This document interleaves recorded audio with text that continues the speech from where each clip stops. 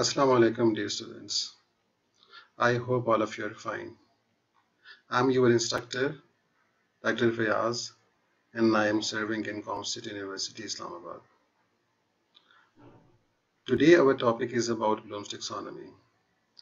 This topic is very important in nearly all the disciplines and nearly in all the subjects, and with all the instructors. They are expected to know about Bloom's taxonomy due to its wide application and significance. Why is Bloom's taxonomy so important? Let us know about this.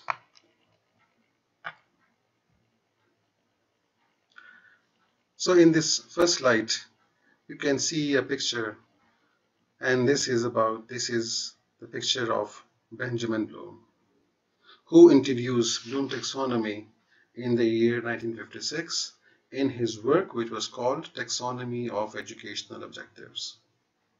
Bloom himself was a teacher, a thinker, an inventor, and also an educational psychologist. Why he chose the word taxonomy? आखिर taxonomy क्यों कहा गया? उसकी काफ़ी वजूहात हैं. First of all, taxonomy is the art of grouping things. This enables us to arrange ideas, to arrange different objects, and then we name them, we classify them. For example, if we come to chemistry, तो chemistry में अपना एक तरीक़ेकार है मुख्तलिफ चीज़ों को, मुख्तलिफ terms को नाम देने का. अगर हम आते हैं टूवर्ड्स फिजिक्स, तो वहाँ पे अपना एक टर्म्स हैं, एक क्लासिफिकेशन के प्रिंसिपल्स हैं. इसी तरह साइकोलॉजी में अपने टर्म्स हैं which are specific to psychology, and we name different kind of behaviors and different kind of actions based on that particular classification. तो इसी तरह एजुकेशन में भी बेंजामिन ब्लूम ने एक टेक्सोनॉमी, एक लेवल ऑफ क्लासिफिकेशन बनाई है, और इसीलिए इन्होंने टेक्सोनॉमी का वर्ड यूज किया. Now, this taxonomy provides a framework for categorizing educational goals and objectives. It enables us to understand about the different educational goals which are being propagated by an instructor for a particular topic. Let's proceed towards the next slide. And here you can see an image in which there are step-by-step stairs. And why these steps are given here? Because according to Benjamin Bloom, the behavior also progress step by step. Behavior is taught to be cumulative. You progress step by step, going from the lower one towards the higher one. And remember, you cannot skip any of the step if you want to achieve to the top. ये ऐसा नहीं है जैसा हमारी life में कि आप stage को स्किप कर सकते हो. Behavior में you have to follow a sequence, and then you will finally reach towards the maturity. A child cannot start running unless it passes through the stages of sitting, standing, and then walking and finally running. And therefore, this behavior progresses step by step from simple to more complex. And similarly, it also applies to knowledge even, that you start with simple and then you go towards higher knowledge. For example, a child cannot learn algebra unless he first of all learns the art of arithmetics, the art of addition and subtraction, and then finally it will lead the child towards a more complex behavior of learning algebra. Let's move towards the next slide. Bloom describes the educational objectives under three main domains. What are those three domains? First, cognitive, the second is affective, and the third is psychomotor. Cognitive refers to knowledge and intellectual abilities. So you can see it relates mostly to our brain, the thinking process, and the mental abilities or the mental processes that happens. Effective में हमारी feelings आती हैं, हमारी emotions आती हैं. So it relates to that particular development of feelings and attitudes when we learn different information, when we learn different objectives. And finally, the education should also aim at promoting the psychomotor skills.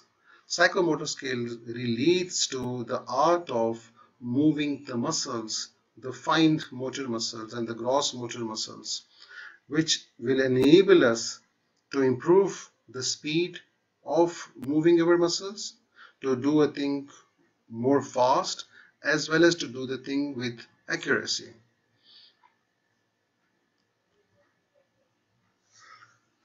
Now, in this presentation, we would focus on cognitive objectives or the cognitive domain. In cognitive domain, Bloom further classify learning objectives into 6 levels. And Bloom explained that these levels of learning go from simple to complex. As already mentioned, that behavior is cumulative, and therefore these learning should take a path. It progresses from a simple step, from a more basic information, and then goes towards a higher level of information. And again, the higher levels cannot be attained unless the lowers are covered. So what are those 6 levels of learning? So in this pyramid, you can see all the 6 levels of learning which is given by Bloom in his initial work that was published in 1956. At the base, you can see knowledge, which comes first. So that's the most simplest one. And then followed by comprehension, application, analysis, synthesis, and finally evaluation. Knowledge comes first. Without knowledge, a person cannot comprehend or understand. And similarly, after taking the knowledge and understanding, one can go towards its application. And then we go towards more and more higher level of thinking or higher level of educational objectives. Let us know about each of these different levels. First of all, the knowledge. Knowledge relates to the recall of facts. It relates to gaining information. It relates to knowing about the method or the process that is taking place, or to know about the pattern, to know about the structure. So these kind of factual information relates to the knowledge level. The second is comprehension. Remember, comprehension builds on the first level of knowledge. So as the knowledge is sought by the students, by the learners, so then they process that information towards a higher level of understanding and comprehension. And with this enable the learner to interpret the knowledge gained and to distinguish it from other knowledge and differentiate between the different aspects of the knowledge. Third is application, in which the learner apply the information that is being learned, and while understanding it, the learner can now apply the information in new situation to solve any problem. Then analysis, which relates to breaking down information into smaller bits. So this will enable us to predict about the learner outcome and to visualize that how a learner can split the information that the learner has learned and distinguish between the different parts, and also understand about the hierarchy and the relation between the different parts. Synthesis is a higher level of cognitive domain in which the person can combine the elements and the parts again to form a whole. ये बिल्कुल ऐसा ही है कि जैसे हम किसी भी machinery को ओपन कर लेते हैं तो ये एनालिसिस के ज़िम्मे में आएगा. So we are playing with particular machinery and we are opening the nuts and we are opening all the screws and we are separating all the parts. And again, if we can make all these parts come together, combine together to again reassemble the original machinery, then this means that we have achieved a higher level of learning. But the problem with the everyday life is that most of us, when we go through this kind of experience, it's very difficult to fix it. And therefore, it requires practice, or it requires more information about the application and the analysis, which will then further help us in the synthesis.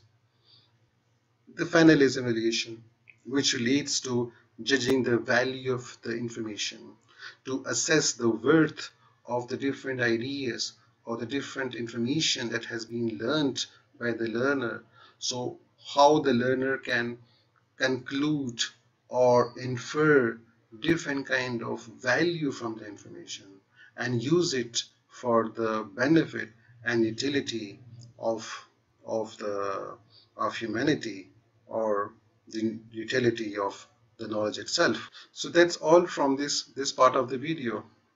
In the next video we will go and explain the modification that was introduced in Bloom taxonomy and what type of questions can be asked from the different levels of the Bloom taxonomy. I hope you understand the topic. I wish you good of luck. Thank you. Allah Hafiz.